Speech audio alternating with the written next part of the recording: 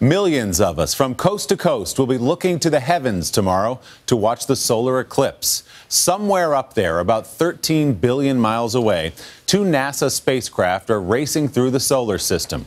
40 years ago today, NASA launched the Voyager 2 on a tour of the stars. Weeks later, the Voyager 1 followed. Mounted to each of them was a gold record that contains the best of the world's music, many of its languages, and the sounds of Earth's nature. The intended audience?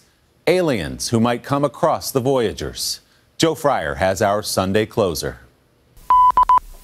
Looking deep into the sky, it's natural to wonder, is anyone really out there? And if so, what on earth would we tell them? Hello from the children of planet Earth. Turns out, Bonjour tout le monde. Namaste. Konnichiwa. Someone already thought of that. We have ignition. 40 years ago, when NASA launched Voyager 1 and Voyager 2 into the solar system, each one carried a golden record.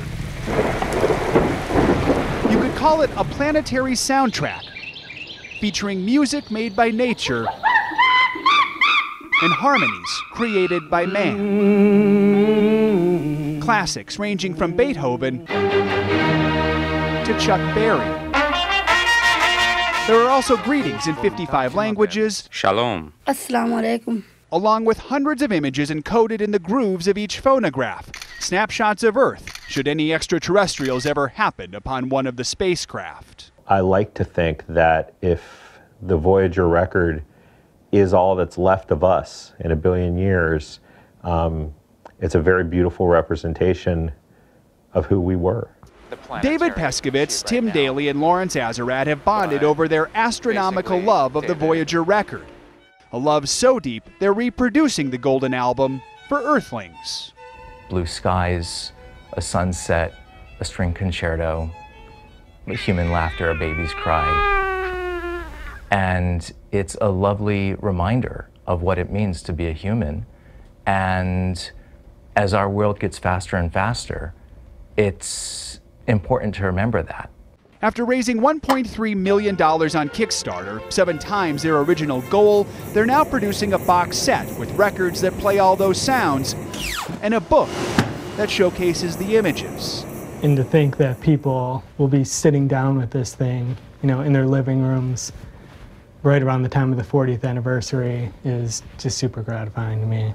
They owe it all to those who created the original record, including famed scientist Carl Sagan and his widow Ann Druyan. One of the sounds on the album is her heartbeat as she was falling in love with Sagan. I just have this image of someone someday playing, finding this derelict spacecraft, going through the messages and feeling what it felt like to love so deeply and to be so alive. They liken the record to a message in a bottle hurled into the cosmic ocean. If aliens ever do see these records or play these records, will you ever know? We may not know, or we may get a message billions of years from now that they got the tape. While we may never know the record's fate, it's fun to dream.